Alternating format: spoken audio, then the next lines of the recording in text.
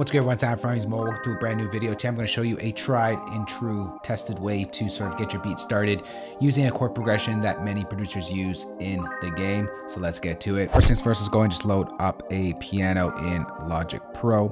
I'm going to start off with a 2-chord progression that is used quite a bit. Travis Scott uses this a lot. It's pretty much a famous chord progression for trap producers to use. It's the 1-4 progression. So if you ever get stuck on how to start your beats, use this progression. So we're going to use the key of A minor because it's easy to do, and then we can go ahead and transpose it to a different scale later.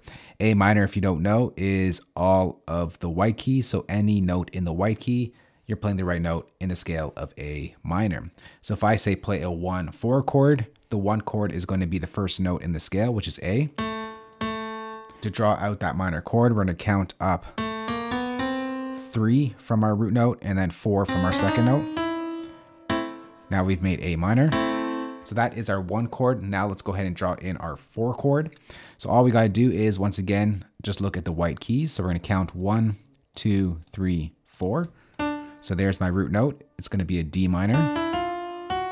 Once again, count up 3 from the root note and 4 from the second note. Now we can go ahead and just duplicate that pattern because a lot of songs just pretty much use 2 chords.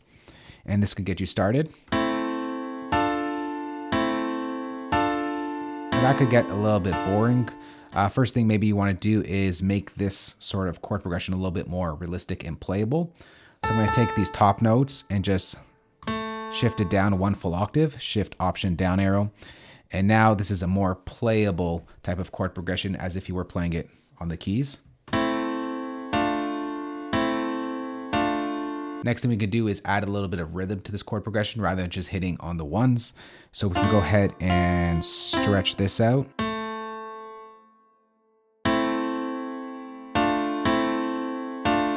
Let's go ahead and speed up the tempo a bit.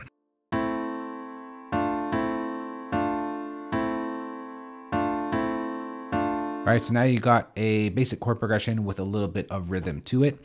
I'm gonna go ahead and just bring in some drums so we can just get the idea here. Let's go over to our 2023 kit. For the clap, we'll just put it on the 3. I'm going to change it to 32 steps. An easy way to make your claps a little bit more not so staticky is just adjust the velocity. And what I like to do is just bring the velocity on the first one, and the second one will be louder. Just adds a little bit more emphasis on the second one. And then for the hi-hats, we can go ahead and just draw in a quick 2-step pattern.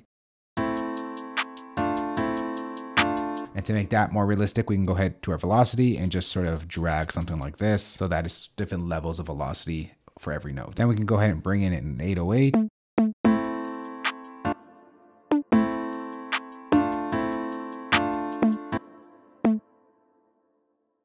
Just copy this basic pattern. Right, so we got a basic sort of foundation to our beat right there. We can go ahead and change keys if we like. For instance, we can go ahead and transpose this up to a C minor. So we got to push this up 1, 2, 3 semitones. So option, arrow up, 1, 2, 3. And now we are in C minor. And the second chord is an F minor, which is the 1-4 in the key of C minor. And we got to do the same thing with our 808. So feel free to play around with different sort of pitches and transposing your beats to sort of fit in a different scale, because sometimes it may sound better in a different scale or fit better for a certain artist. So now we just transpose that over to the key of C minor, and this is what it sounds like.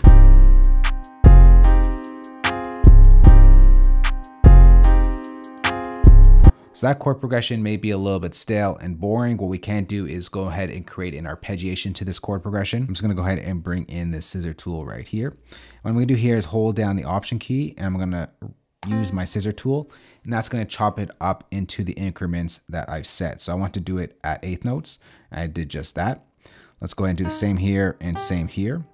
Now we can go ahead and create like a melody thing or arpeggiation pattern with these chords. So we can go ahead and delete that, start off with the 1, go up to there, take that one out. For this one, we'll take that. Let's see here. Let's go like this.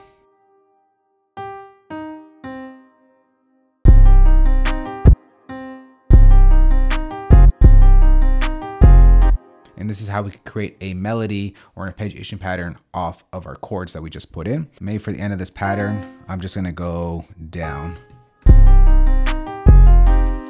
Now we can go ahead and use just top notes that are just basically the same notes that are in our chord. So we'll go C.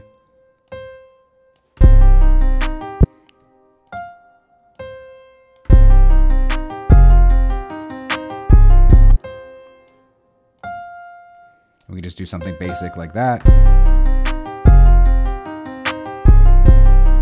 We're going to add in some accidental notes in here.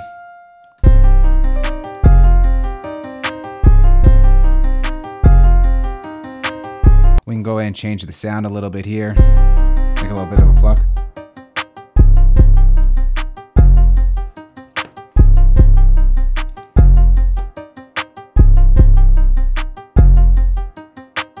We can also go ahead and give our top line or lead line a melody to it as well.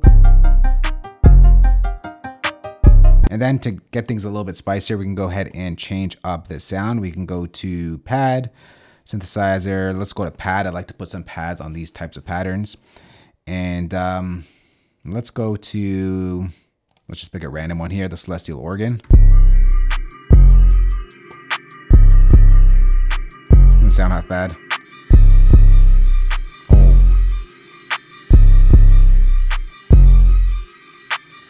We can go ahead and add in some halftime on this and just build on that pattern.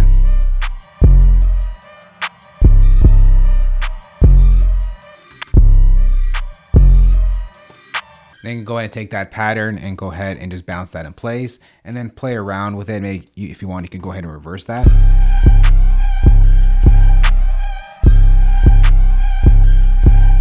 Right, and just build off of that melody, just make it more unique to you. We can go ahead and add another halftime, see how that sounds.